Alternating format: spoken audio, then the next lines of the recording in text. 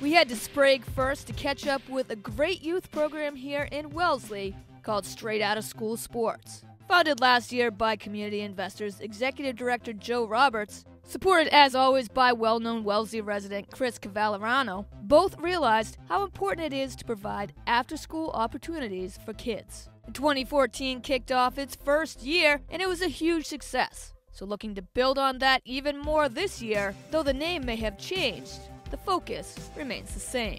You know, a lot of kids basically, the second the school day is over, are walking around on their cell phones, on their computers, really not doing much productive. They need physical activity. It's good for them, helps them like connect with one another, you know, in person, face to face, as opposed to through a screen.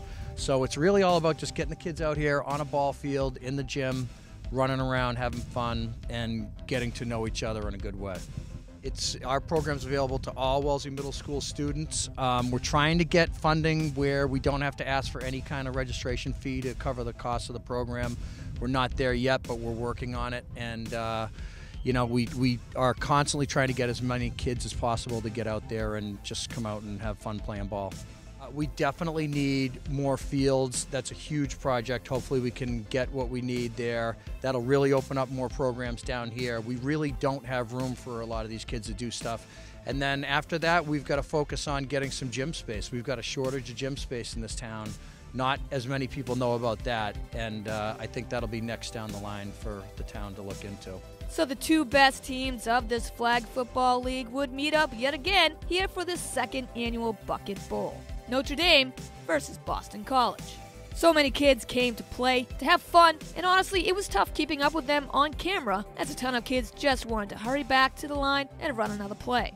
A score was kept to see which team would get the coveted bucket, so let's check in on some of the action. Boston College holds a 25-14 lead early on, but Notre Dame comes fighting back with these two scores, as the game continues to be a close one here. So we fast forward to only seconds to go here, and the Eagles would secure the victory here on this touchdown score, and the bucket and the win would go to Boston College. But what a cold day it was to be outside, that's for sure. But that's what made playing football on this day even better. Sure, you could be warm inside the house, playing video games, on your iPad, but the after-school opportunities these kids now have in Wellesley are available to anyone, boy and girl.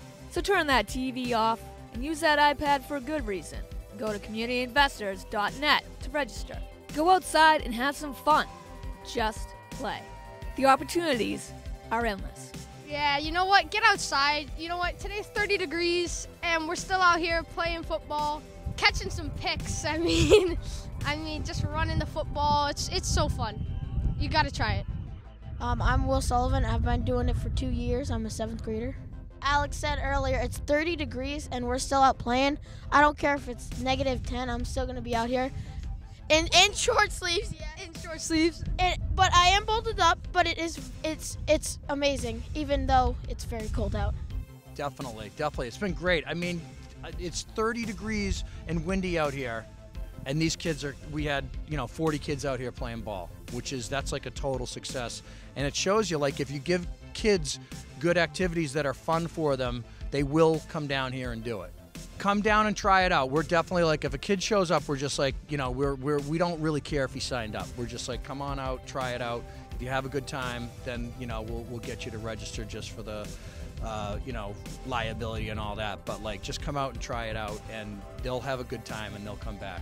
So our next program coming up is dodgeball this winter, which we're really looking forward to. It's the first time we've been able to do dodgeball after school at the middle school. It's going to be Friday afternoons, right after school till 3:15, and we expect to have a bunch of kids in there. It's like the best end of the week activity. The kids run around, have a lot of fun. They work all that stress out that they have by the end of the week, and it's going to be a lot of fun. So we look forward to having that coming up next. This is very nice because I know they coach and everything.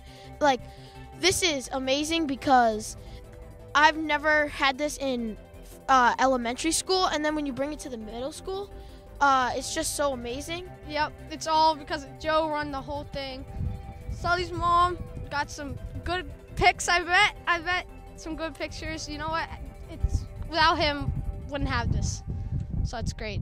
So we continue with more exciting Wellesley sports as we head to Needham's Memorial Field for the annual PowderPuff Classic in a battle of the Needham seniors versus the Wellesley seniors. Without question, this is something every girl coming in as a senior looks forward to all school year. Add to the fact that it's also a chance to play against your rivals in Needham. Yeah, everyone on both sides is pumped and ready to go. First quarter, Needham gains solid yards on their opening drive. But a great defensive play by Raiders' Katie Williamson quickly changes that, as Williamson brings down her own deflection on this pass for the key interception, stopping a Rockets scoring threat. So Raiders get their first chance at offense on the day, and a solid run after catch by Kylie Noonan gets pushed back by a penalty. But next snap, quarterback Carly Boyle fakes it to Emma Ivy and hands off to Sophie Tartello instead, completely fooling Needham. Tartello runs free down the sidelines until she's brought down at the Rockets' 27-yard line.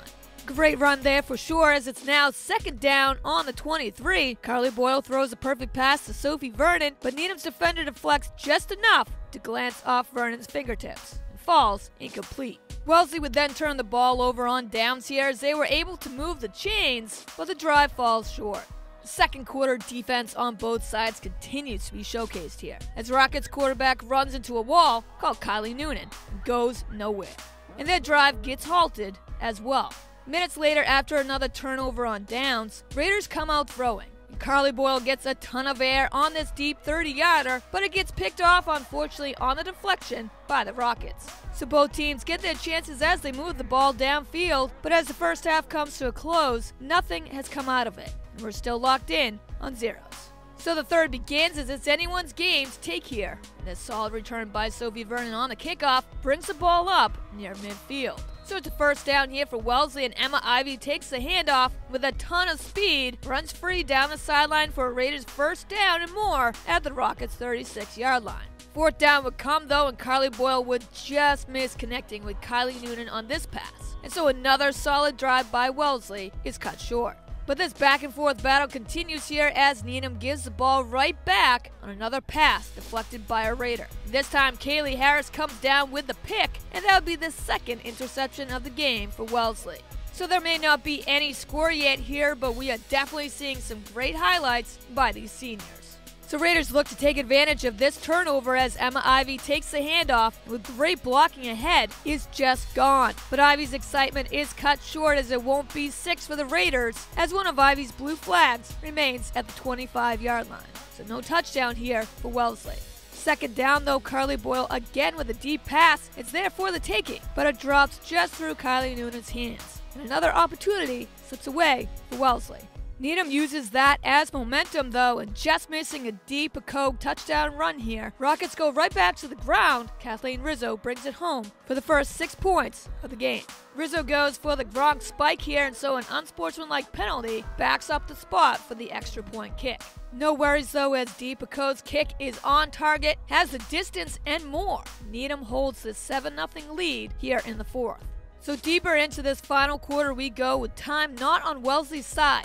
Carly Boyle goes deep once again and under pressure somehow throws a perfect spiral, finding Sophie Vernon, who reels in a clutch catch, keeping Raiders' hopes alive. Wellesley's offense would then draw Needham off sides on a key fourth down that earns them instead a new set of downs. But the remaining seconds to this game are quickly ticking away as Kylie Noonan brings down another catch, but after this incompletion, time should be stopped on the field. But it's not. And as the Raiders are quickly asking for the ball to line up for another play, the refs blow the final whistle, and that is the end of the game, as Wellesley is stopped so close to the goal line. Needham holds on for the victory, earning themselves the trophy once again for the 5th year in a row. The winning team gets to keep the coveted trophy for the whole year, so for now, it stays with Needham. But at the end of the day, the 0 on the scoreboard for Wellesley is somewhat misleading, as this team moved the ball downfield extremely well. Seniors Emma Ivy, Kylie Noonan, Sophie Vernon, and quarterback Carly Boyle definitely stood out, leading the way here and giving Wellesley the best possible chance to win. Though these Raiders weren't able to get on the scoreboard, what a hard-fought and fun game to watch. Final here, Needham 7, Wellesley nothing. Saving the best for last, what better place to have the oldest high school rivalry in the nation than to be played here in the oldest ballpark on Yawkey Way. Needham Rockets and Wellesley Raiders would meet for the amazing 128th time in a once-in-a-lifetime shot here at Fenway Park. What a feeling it must have been for every player to run out of the Red Sox dugout onto a now transformed football field with the Green Monster as the best backdrop you could ever ask for. Both teams would come in here led by two great head coaches. For Needham, it would be Dave Duffy, and for Wellesley, Jesse Davis. What an honor, what an opportunity for everyone to be a part of. This huge crowd of 10,000 plus would not be disappointed either, as this was an exciting, close match from the opening kickoff to the very last whistle. So let's go to the action as Needham quickly strikes here in the first. After forcing a Raider 3 and out, it's third down on their own 33-yard line as Rockets quarterback Sam Foley in the I formation takes the snap and lost it perfectly to a wide-open John Andre. And Andre is finally brought down at about the Wellesley 26. John Andre would then bring it home on second down here as Foley, rolling to his left, just avoids Grant Casikis and connects with his star receiver for 6 points. Needham's extra point would go wide though, so for now it stays 6-0 Rockets. With the opening quarter ticking away, Raiders though kickstart a scoring drive of their own. Griffin Morgan reels in a much-needed catch for a first down at the 33-yard line. Then Jake Moen completes another pass to Morgan, and Griffin Morgan breaks away from a tackle, dragging a defender with him just inside the 20-yard line. And the Raiders would get their first opportunity here in the red zone. Running back Sam McGee would earn some tough yardage here on the ground with back-to-back runs, and Wellesley is close to the 5-yard line as the opening quarter comes to a close. Seconds into the second, Jake Moen completely fakes out Mike D'Oliva and runs in untouched for the touchdown. What a great move by Moen there as the Raiders can now take the lead for the first time, 7-6. And inching closer to halftime, it looks like Wellesley has momentum. And Jake Moen on the quarterback rollout connects with Brendan Dolan for a key first down. Then another pass and catch to Dolan keeps his drive alive for the Raiders, with less than a minute to go here in the first half. So it's third down and 4 on the 21. And under center, Jake Moen keeps it and gets some solid yards running out of bounds to the 10. Moen gets tackled late out of bounds right in front of a ref, but there would be no flag on the play. So a couple plays later, now at the 3-yard line, Needham's defense is a game changer here, putting pressure on Jake Moen and forces Moen to make a throw he didn't want to. Captain Joe Goetzky steps in front and picks it off. And Goetzky has nothing but 97 yards of daylight ahead of him. Goes all the way for a crushing pick 6 as time runs out of the second quarter. What a kick to the gut for Wellesley as they looked ready to add to their lead. Instead, Raiders now face a 12-7 deficit, wondering what just happened. But we still got 2 more quarters to go, so let's fast forward to the fourth here, as the score remains 12-7 Needham. Wellesley eats up a ton of clock, as more than 7 minutes tick away on this drive that would start all the way back at their own 25-yard line. A huge run by Jake Moen cutting in and around defenders gives Raiders a first down and more. Seconds later at Needham's 29, Grant Casikis takes it all the way down the sidelines inside the 10-yard line. And we've got a first and goal as tension builds, with Wellesley so close to possibly retaking the lead. But as Needham's goal line stand prevented a score earlier in the game, where their defense stuffed Wellesley yet again. Well, still with under 4 minutes to play, it's now 4th and goal. Sam McGee takes the handoff and tries as hard as he can, but McGee is brought down at the 2-yard line. So close, but Needham's defensive stop is clutch. Rockets' defense stands their ground. With under a minute to play, Wellesley somehow still has a chance to maybe pull off that go-ahead and ultimately game-winning score here. But with seconds to spare, just enough of this deep pass to Griffin Morgan disrupts what could have been the game-changer for Wellesley. So now it's the last chance here for Raiders. But Jake Moen's deep pass again is batted down. And Needham holds on in this nail-biter of a game, beating Wellesley for the second year in a row. But as the Rockets have their reasons to celebrate as they take home the Centennial Trophy yet again, these Raiders still have everything to be proud of. Though a loss here at Fenway is tough, what a way for these talented 16 seniors to end their high school careers. Very few people right now and in the years to come can say they played high school football at Fenway Park. That is a memory every Needham and Wellesley football player can always have. And I think we can all say this is one they will never forget. Final here, Needham 12, Wellesley 7.